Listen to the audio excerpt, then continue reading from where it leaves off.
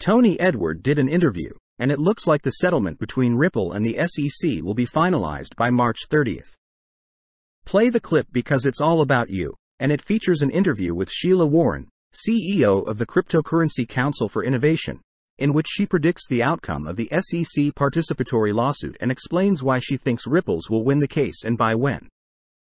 It's a terrific video, about 3 minutes and 30 seconds long, and it's going to be vital to, well, I think you're getting it, so let's actually roll the clips and get right in. It's Ripple's legal brief. And the judge could rule as soon as today or as late as the beginning of next month. I mean, what the heck are you? In light of your experience, what do you think will happen next and what effect will it have on the market?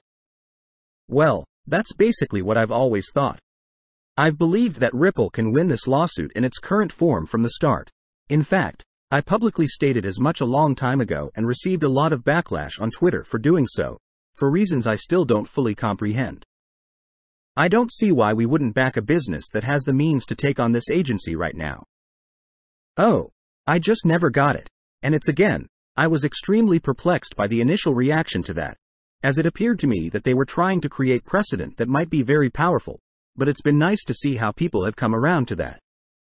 And aid many others, so I filed an amicus curiae brief in support of the defendant in that case. Doing so was a breeze, as I've had a passing interest in the proceedings for some time. I suppose I can accept that for Gray. By the way, I believe that the grayscale argument is already establishing itself with the remarks that have been made. Obviously the argument has a lot of value, and so the question is going to be, it has started to feel like a lot of discussion is about who court to appeal to and whether or not to appeal at all, which is fine and all, but the main point I want to make is that this is not an agency and does not fall under the purview of the current chair. Before we continue, I'd want to remind you that metalcryptid.com is where you can have a custom metal crypto coin like the Ripple XRP coin in a case that looks quite attractive. Bitcoin in a case looks great no matter what color you choose, gold or silver. In addition to Bitcoin and Ethereum, you may also purchase additional cryptocurrencies such as USDT and Stellar XL1. Shiba Inu coined Light Bitcoin. Get it while it's hot. Cardano Moon Ethereum. They are so very lovely, and they arrive in such nice packaging, that I strongly urge you to purchase both the Doge coin and a plethora of other things from the same company. Also, it's a one-of-a-kind tangible crypto coin that doesn't exist anyplace else. You can save 10%, though, by clicking the link in the description. Make sure you all check them out via the description link and then we can get down to business. We'll get back to the video in a second, but first, I wanted to mention that Fortune Crypto has published an article discussing Ripple and XRP and confirming that, yep, finally, the rip has happened. With the conclusion of the pending overseas SC litigation, both Ripple and XRP are poised for massive gains. They also discussed the likelihood of an IPO for Ripple. As the CEO, Brad Garner, has claimed after the lawsuit and that extra component expected to pump approximately $7 upon completion of both the case and a Ripple IPO, which is again completely ridiculous, but in a recent price projection by the crypto community. After all, he did mention that each additional pizza would set you back $200, which is mind-boggling in and of itself but demonstrates the enormous wealth creation potential of XRP. Digital money if everything went back to how it should be. You will witness the best of the best here. You can see the pump that happened in this area in 2018.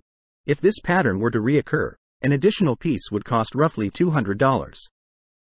This research is based on the historical data of previous bull markets.